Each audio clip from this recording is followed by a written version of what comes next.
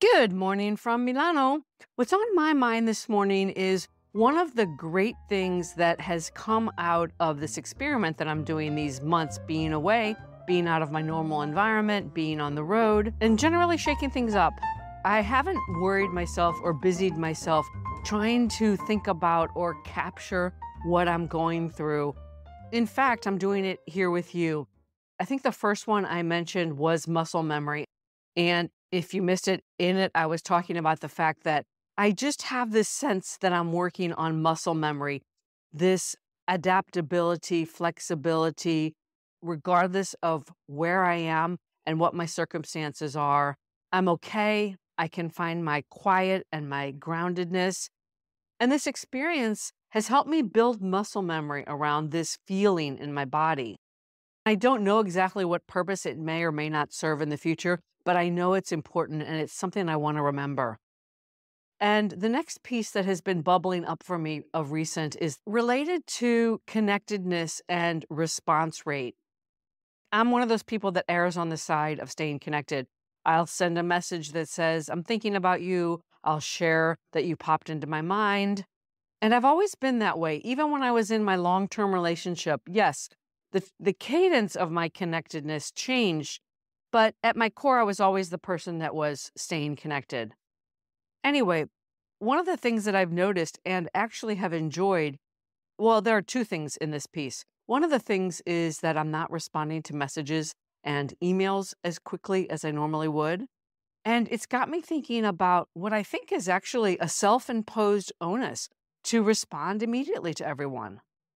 How in the world did we get this idea that speed equals caring or being conscientious? That's actually a bunch of bullshit. And I think it's really up to us to look at that. It's interesting, in the past, I have noticed when people don't respond to me, and I've also noticed when they respond much later and in a thoughtful manner. It's almost like when I first noticed it, I was like, that's interesting. Then I completely forgot that they didn't respond. And it was a form of surprise and delight when I got a thoughtful response. And I think that we can be on either side of the spectrum. We can be that person who might be offended or worried when someone doesn't respond right away.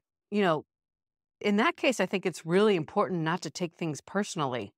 Or we can be on the other side and think, I'm not going to respond to that right now. I want to give that more thought. I'm going to value quality over speed. And I'd say the other side of this connectedness coin is related to telephone conversations. Just yesterday, I was talking to my best friend, Marion, and we had a great conversation. And towards the end of the conversation, she said to me, I wanted to ask you, have you had your feelings hurt or have you been offended that we have not been talking as much?